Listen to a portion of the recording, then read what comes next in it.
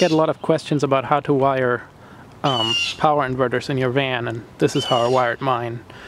I took 1/0 welding cable, which is like the garden hose kind of size, and I ran both the positive and negative from the battery up to the inverter, and I made sure that I stuck as close as possible to all the factory wiring for the engine, so it wouldn't be too close to the actual engine block or the exhaust, so that my cables don't melt.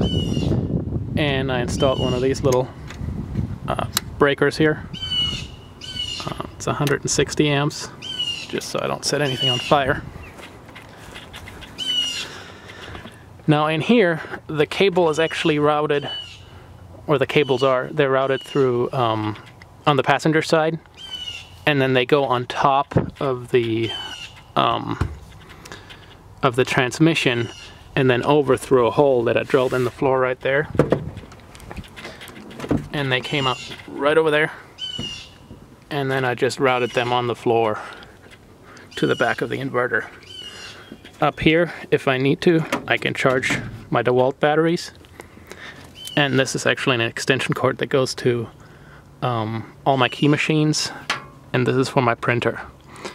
The inverter itself is a Samlex 1000 watt pure sine inverter, and I believe it's the PST series. I'll put the information in the description. And my laptop and the dash camera, they're all separate. So are the lights. They all run on 12 volts, so I don't have to turn the inverter on for it. But when I do want to work in the back, or I want to print something, all I do is flip the switch.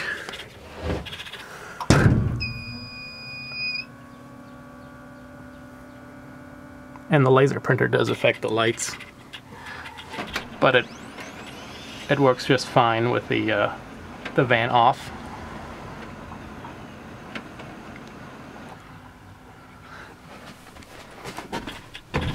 And my key machines are just connected back here to the extension cord. And they all run just fine with the engine off. I just prefer to turn it on. Look at my right-hand machine that I haven't attached yet. And the only machine that I have trouble with occasionally is my Sidewinder 2. When it starts up, I don't know if you heard that, but the inverter actually beeped. That was the overload protection. And when it's really cold, it actually won't work. But in the summer, I don't have any trouble with it. Yep, that's it. The lights, I'll probably explain in a different video.